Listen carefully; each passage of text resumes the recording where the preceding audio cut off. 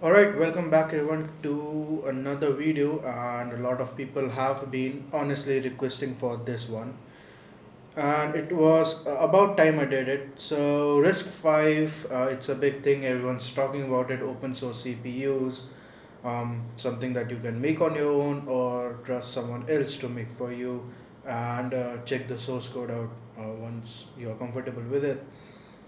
So today, as you all know, I do have the RT A7 dev board here with me, and I did the ARM open core thing with the Cortex M3.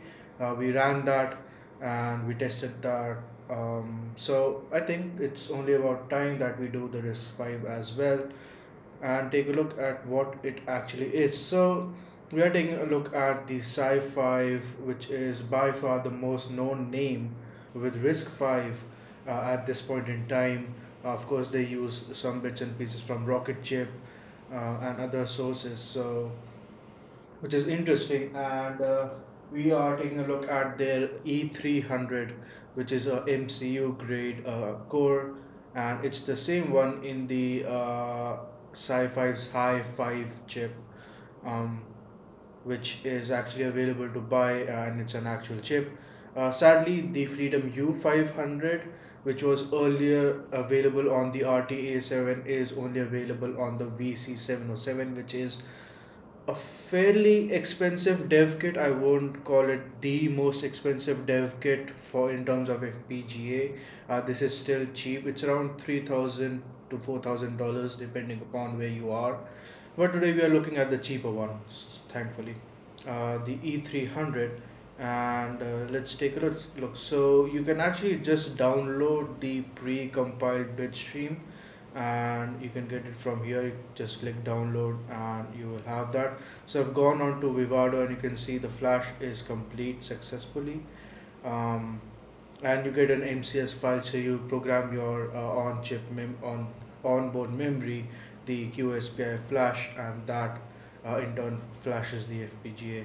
So click OK and you go back. I have my uh, terminal set up with the correct UART port, and we are going to push the reset button on this one, and the light will turn off and it's back on, and now you can see the demos all going on. We have the SiFive logo on the screen.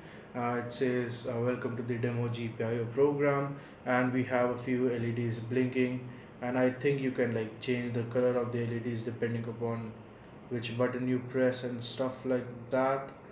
So sometimes they change automatically, other times you can just press the button and change them. uh,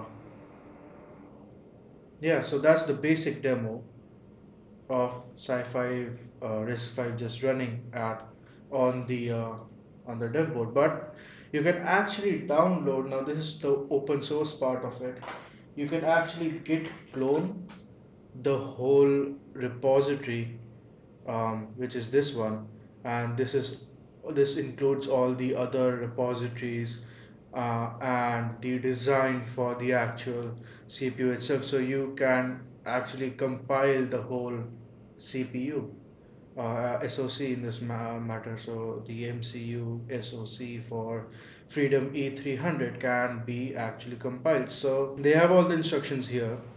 The problem is, if you want to run your own code, you need a pretty expensive, for if you are living in India, kind of cheap if you are living outside India. You need a JTAG debug, you need a specific one, um, and I don't have it with me. So how do I run my own custom code? So we'll take a look at an example and see how that is done, which is a really neat trick. So I have also cloned their SDK repository, which has a few examples, which we can take a look here in a second. So in their GitHub profile, we have the Freedom E SDK and the U SDK. Of course, we need the E series SDK, and it actually has some examples under software. So I'm going to run the Drystone benchmark, which is a non-floating point calculation benchmark and stuff like that. And to do that, I have cloned the repository. Now when you do it for the first time, the compilation is going to take very long, not for the software but for the CPU, which we'll see in a second. So I have the software here, and I've cleaned the repository, and I have it at make software program dry stone, board is Freedom E300 RT, and you press enter and it will start to compile with the GCC for RISC-V.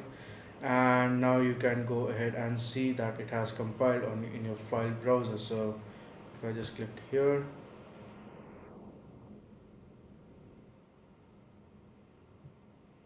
go to the Freedom E Studio, Freedom E SDK folder, go to software and go to dry stone. I can see I have it compiled right here. Now what I'll do is I'll copy this and I'll paste it under uh, the CPU repository, which is like the main CPU repository in this case, which is actually the Freedom mod for me because I did mod it a bit. And we'll remove these files, right, and paste this as dry stone, and then rename it to prog dot, I think it should be ELF, which we'll see in a second. And if we open up the make file that we are going to use, which is the makefile E300 RT V5 kit, now this one, the main makefile, alright, I think it's the common.mk. We can scroll down and we can see I have added a small little modification to here. So I've added this line which basically does the ELF object copy to convert .elf to .bin file. So we get prog.elf and we output prog.bin, and then we add that binary file um, with the MCS file. So the Vivado command line utility does that for us, and all we have to add is, I think, this bit of code, which then allows us to just connect that bin file in on onto our MCS, and that gives us our .mcs file. So if we go ahead now and inside it is Freedom mod, we run make f and then select our make file for the E300 RT dev kit and the MCS target. I'm also going to time it so you guys know how much consecutive runs actually take. And let's go ahead and just press enter on this one. I think the MCS was already made, so we need to clean that out and then make MCS. Alright, so we are back and it has compiled. Took a lot longer than I thought. So it took around an hour initially, and then I had to correct an error, and then it took around 19 more seconds. So about an hour to do everything. And here you can see that on the first address, on the first bit here we have the bit stream for the FPGA and the E300 CPU design, and on the next address, which I think the bootloader kind of jumps to this particular address on the flash memory, we have the prog.bin, and that starts to execute from this particular address, and the rest is as it is. So yeah, it took a fair bit of time, and again that's probably because I was kind of recording and screen capturing in the background. And let's go ahead and flash that and see how that works. So I have Vivado right here, and I can go ahead and configure, probably not, a program configuration memory device. And here, instead of my downloaded MCS file, I can actually go a level up and go into my Freedom file build RT dev kit, and under hardware under object, I should have my .mcs file. So when I open that up, I can see that, and we are configuring the entire memory device, apply and flash. So this again takes a few more seconds to go through, I think about a minute or so. Alright, so with that done, let's see how it looks on the terminal.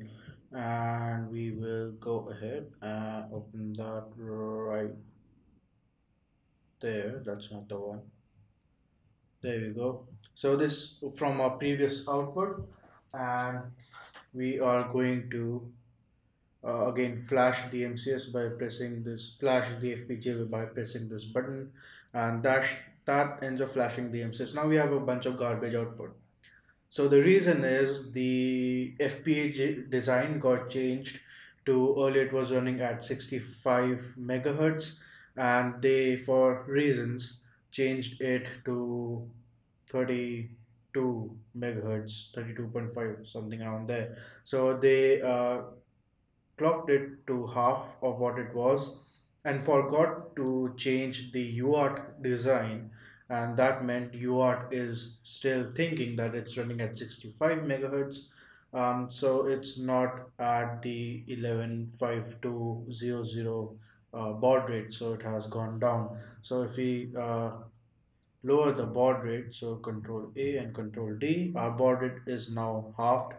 And now if we press reset there, and that just pops up, so it starts the execution, and the FPGA itself doesn't get very hot in this situation, but let's see how much time it takes to give the answer of like the benchmark.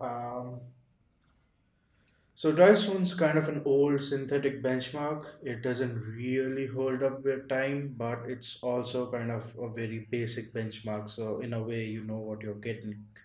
Um, let's just wait this one out. All right, so the Drystone benchmark is taking a long time, which doesn't surprise me because they're running through about 100 million cycles through the Drystone, and I usually just limit it to like 10,000 or 1,000 to get immediate results with slower systems like sub 100 megahertz, and this is definitely sub 100 megahertz. Is running at around 35 megahertz. So this can take a long time. Now it says the core frequency is 65 megahertz, but that's like just hard coded in the example itself. Anyways, I hope you enjoyed this, and now in this day and age, you can actually go ahead and compile your own CPU, which is really interesting and really something to look forward to in the coming years, and how that shapes the industry. Again, thank you so much for watching. Make sure to hit that subscribe button if you are new, hit the bell icon, and do all of that good stuff. And I will see you all in another one.